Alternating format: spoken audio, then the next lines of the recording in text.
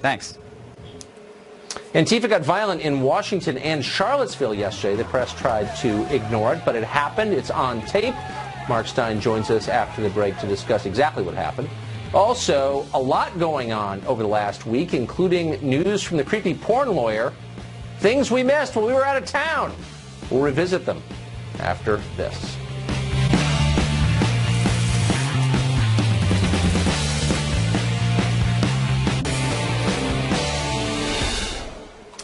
Yesterday was the year anniversary of the Unite the Right rally in Charlottesville, Virginia, in which a woman was fatally struck by a car that was driven into the crowd.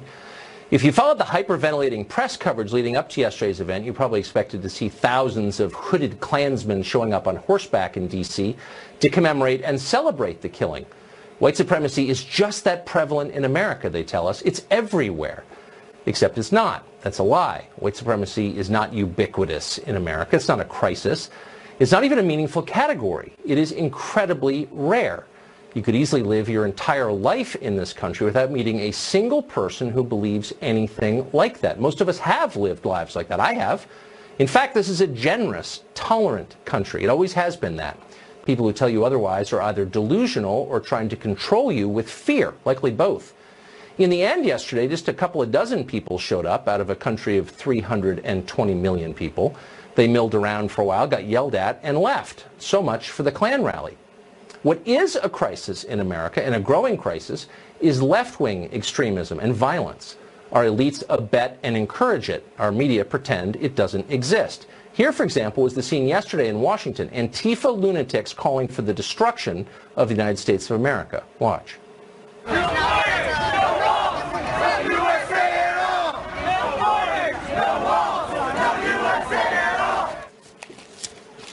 Benny Johnson of the Daily Caller took the time to interview some of the protesters. They freely confessed they would like to torture and kill the president. What would you do if Donald Trump showed up at the Trump? Murder him? I mean, yo, he's America's Caesar, except he's a head. So, we gotta take him down. Trump! If it came down to it and it was a group effort, we'd have to do him like Gaddafi. If the president showed up at this march, what would you do, sir? Beat his Meanwhile, in Charlottesville, protesters screamed at the cops.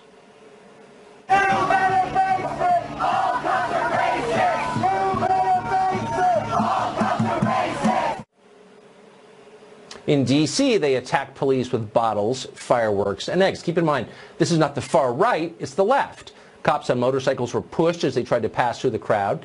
Back in Charlottesville, an NBC News reporter was assaulted by a screaming progressive. Watch this.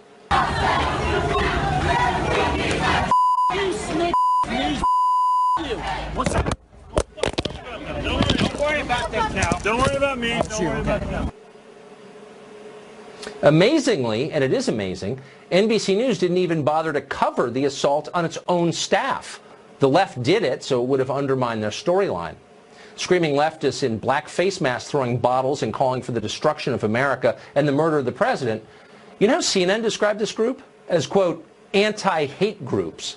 Because their hate isn't really hate, it's the opposite of hate, even if it's exactly the same as hate. Pretty amusingly Orwellian, but also scary. Lying works over time, and that's exactly why they do it.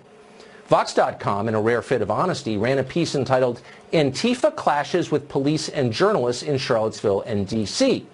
Well, that was too close to the truth for many on the left, and they complained. HuffPo, for example, did. Its hate and extremism reporter Christopher Mathias tweeted this, quote, "This is a bad article and is a good example of how not to cover white supremacy."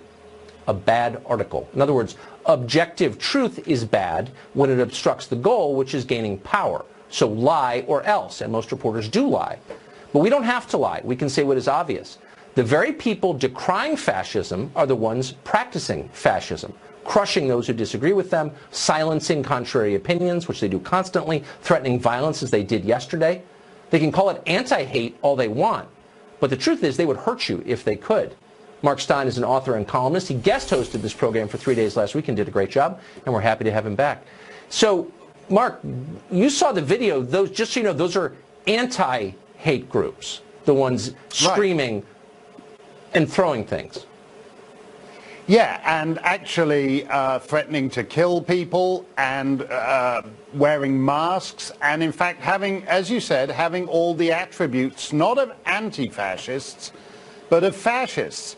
And I'm one of those people, because when you look at them and you see like the little dweeby pajama boy types talking about wanting to kill people, and it's easy to laugh it off and say, they don't really mean it, they're not into it. But in fact, when you look at what has been going on, the increase in the level of targeted intimidation of people who just happen to have a political disagreement with them, I think we are approaching the point at which someone is going to get killed over this. And the media will play a large part in that, because when they say that thugs on the street intimidating not just political targets, but just general passing motor vehicle traffic, the media like CNN, who call them anti-hate groups, are actually a big part of the problem here. The sentimentalization and glamorization of violence. Of course, but you can understand why the crowd is in a frenzy, because they believe what they've been told, which is there is a massive white supremacist fascist movement on the verge of taking over. And I guess my question is, where are these people? I've lived in this country for 49 years. I'm not familiar with any large group that believes that. I never run into anyone who thinks that. I don't know a single person who believes that. This is a fantasy. It's a lie. Why do the rest of us go along with it? And you're like, oh, yeah, it's a real problem. Really? Where? What are you talking about? I'm totally confused. Well, you're wrong there, Tucker. There are 17 white supremacists in America. They're living in their parents' basement because nothing makes you feel more supremacist than living in your parents' basement. And somehow the media has presented this as a nationwide phenomenon. But it's important to understand why they've done that. They've done that as part of a strategy to delegitimize people, not people who are white supremacists, but people who are ever so teensy-weensily right of center. So it's part of their campaign to denormalize the Republican Party. And it's also, by the way, where restrictions on free speech lead. So when you have all this denormalization and deplatforming at American colleges, where you say, oh, we can't have this guy come and speak to us because he happens to believe that America should have tighter immigration controls, you eventually end up with people who are incapable of making any argument and can only punch you in the face. Because the alternative to free speech is just to blow things up and smash stuff, and that's what you see on the streets. It does seem like we're all kind of complicit in this, though. I mean, I never hear anybody say, wait, I reject the premise of your argument. No. Everything you're saying is nuts. Nobody ever says that. Like, oh, yeah, well, it's too... No, it's like one side is absolutely bent on preventing me from saying what I think is true, and the other side's kind of passive. It's not parity. It's not even close, from what I can tell. No, and I think that's where we don't push back on it hard enough. I mean, I think frankly, you know, it's a seduction. When you have comedians, for example, standing up waving the severed head of a president, that comedian doesn't want to actually sever the head of the president. That's a bit too much hard work for her. But you can see she's turned on by it. And there are other people who are turned on by it. And among all those people, maybe there is one who is sufficiently turned on by it. Not necessarily, because it's hard to get close to the president, but you may run into, you know, the assistant deputy undersecretary of whatever from the White House that you happen to have seen on TV when she's in an Applebee's or a 99's or whatever, and you might beat her up. I mean, that's actually, and Maxine Waters would encourage you to do that.